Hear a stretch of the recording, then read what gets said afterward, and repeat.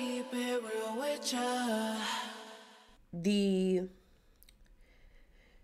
second scenario is you just didn't know your damn self. Like the second scenario where this stuff happens is like you genuinely did not know until you were older that you were in fact asexual. And that's perfectly valid. Like I've said before on these videos, like it's not good education. It's not a lot of good resources out there. It's not a lot of education around what asexuality actually is. So you have a lot of people that are confused about whether or not they are asexual. And for some people, by the time they figure out they're asexual, they're like in their 40s. So you may have been in this long time. I remember I saw one time a woman, she was like 52 and she had been married for like 20 years and she had no idea what was wrong with her, that her husband was so perfect in all these other ways, but she just wasn't sexually attracted to him. She didn't want to have sex with him. And a lot of people have that story because they just don't know. And if you genuinely do not know if you're asexual or not, you can't come out to your partner in the first, few dates that you're asexual. You just can't. You can't. Logically, those things can't happen. You can't say you're asexual if you don't know. You know what I mean? Now, what I do want us to do as a society, what I do want us to get more comfortable with, because again, you could be allosexual and sex repulsed and have very similar issues. We need to be better at making it okay that someone doesn't want to have sex as a society.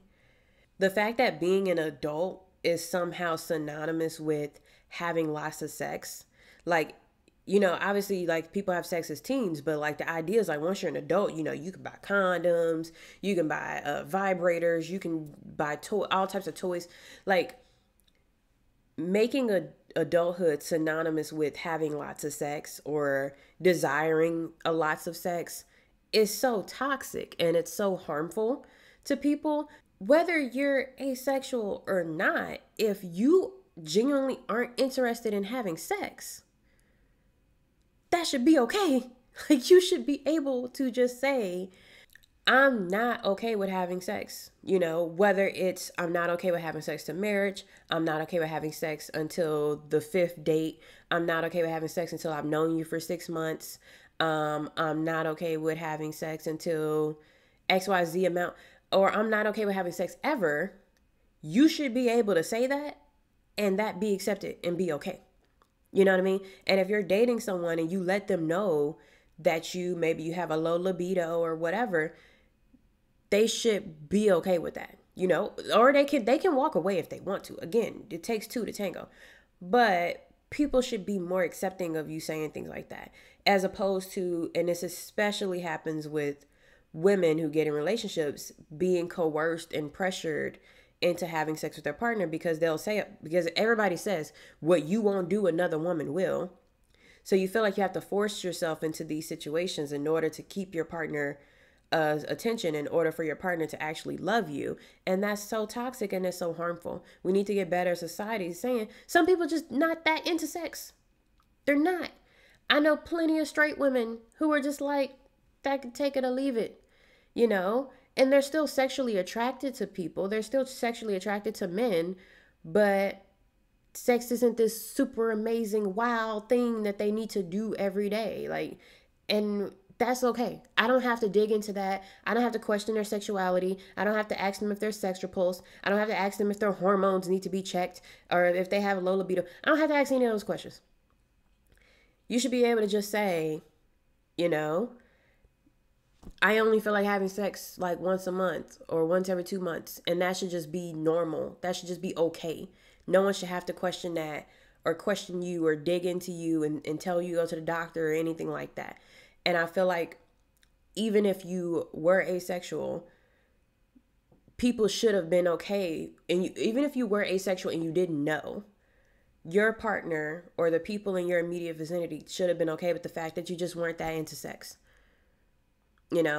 Like, you don't automatically have to be asexual if you're not that into sex. It's not, those things don't, mean each other directly, but it's just unfortunate. But like I said at the beginning of this part, it's like, you can't come out to your partner if you don't even know what you're coming out for. The only thing you can do in those situations is have open communication with your partner and let them know that you're just not interested. There are a lot of women that after they have children and they're like consumed with the stress of raising babies and little humans, they're just not that interested that much. You know what I mean? They go to work, they come home, they deal with the kids. They're not that interested, or they feel like they can't do it because the kids are in the next room. And that's all totally valid. But then to have a culture that says you have to do all of this stuff and be super stressed and have all of this stuff that affects your ability to even, become aroused, and then turn around and make sure that you're always doing something freaky nasty for your husband, because if you don't, he's going to leave you and your kids and go cheat on you with some other woman who doesn't have kids, who's going to do all the freaky nasty stuff. That's such a toxic thing in our culture that we really need to work on, because no one should have to feel pressured to have sex in a relationship when they don't want to. Whether they love the person or not, that's irrelevant. You should not feel pressured to have sex in a relationship when you don't feel like it. And if you don't feel like it for several months, then you don't feel like it for several months. Toys exist. Your partner can satisfy themselves. So the last scenario where I see this come up is the people who've listened to me talk about the other scenarios. The people who are upfront and honest about being asexual. Like they tell the person during the dating phase, or they tell them when they decide to form a relationship, and the partner's like, cool, gotcha, yes, I'm so okay with this. And they ain't okay with it. Like they are never, I won't say never, but all these stories that I hear where they're like, I told them up front and they said they were okay with it, usually ends with they were lying. They weren't really okay with it. Or they said they were okay with it and later they changed their mind. What I usually get and what I glean from those type of situations, one, I don't know. It's hard for me to speak a lot about women because I've not had a lot of interaction with women in the dating space. So I'm just going to talk about men for a second.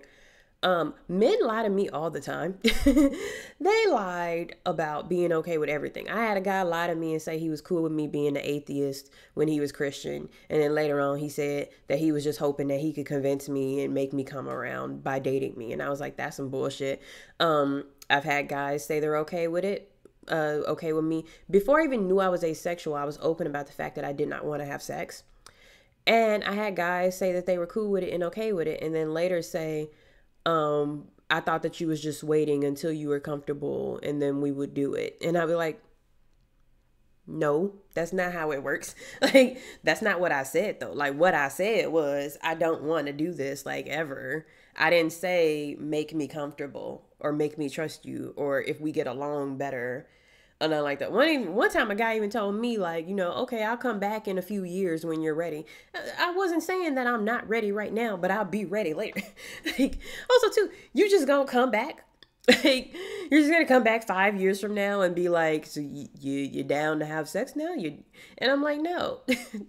And it's funny because this topic was almost 10 years ago when I had that conversation.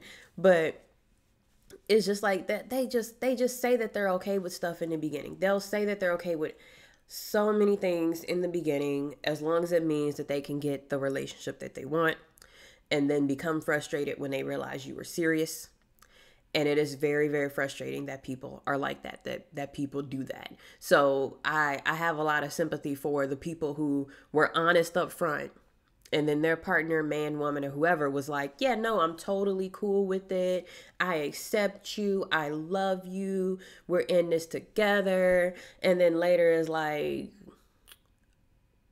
you still asexual? You sure? You're still asexual? Nah, I don't want to do this anymore. Like, because the idea that I see a lot of times with this is that two things happen. One, they have some weird thought in the back of their head, whether you said it or not.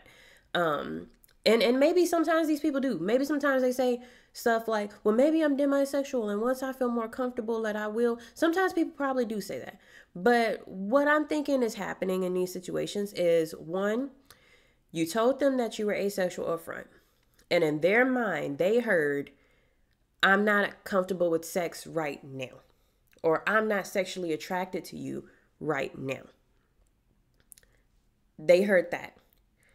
And then as the relationship progressed, they looked up and realized, you're still not sexually attracted to me? Like, come on now. Like, we've been together for like a year or 2 years, 3 years, 5 years, whatever.